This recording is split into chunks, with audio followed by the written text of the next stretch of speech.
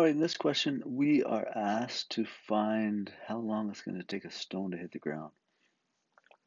So we have a function here, and it's so stone is thrown downward. So I must be at a cliff or something, and I'm up here, I throw a stone downward. And it looks like this path is a parabolic one that's defined by that function. Initial velocity, all of that stuff would be involved in the formula.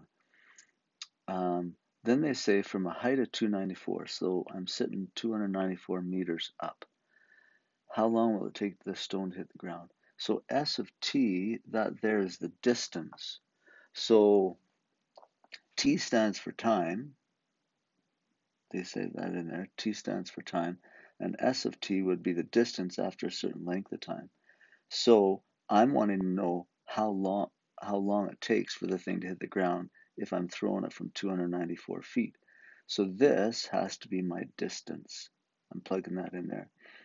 So I'll have 294 is equal to 4.9 t squared plus 34.3 t. It's a quadratic, so I'm going to bring everything over to one side and make it equal to 0. 34.3 t minus 294. So it's a quadratic, so at this point I try and factor it. The number out front doesn't look that good. I could use a quadratic formula, or I could, if I'm lucky, be able to divide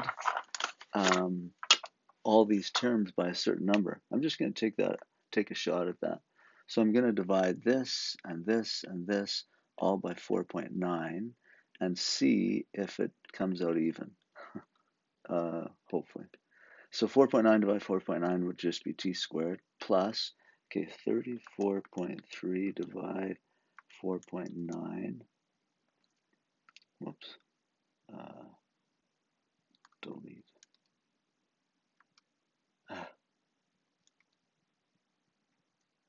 Oh, my calculator's going funny. 34.3 divide 4.9. Oh, it comes out to 7. Nice. Minus 294 divide 4.9, 60. So now it's a quadratic, so I can try and factor it. Well, it was a quadratic before, but now I've got a 1 there in front of the t, so I can try and factor. So t and t, things that multiply to 60, 12, and 5, maybe? Yeah, that multiplies to 60, maybe positive 12, negative 5. Positive 12, negative 5. So now the zero principle, something times something is 0, so t plus 12 is 0, or t minus 5 is 0. So here t equals minus 12, or t equals positive 5.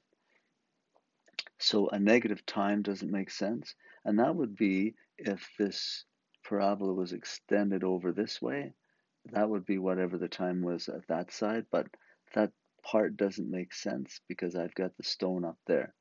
So this part here makes sense. So the time, how long will it take the stone to hit the ground? 5 seconds. Okay, hopefully that helps you with that question.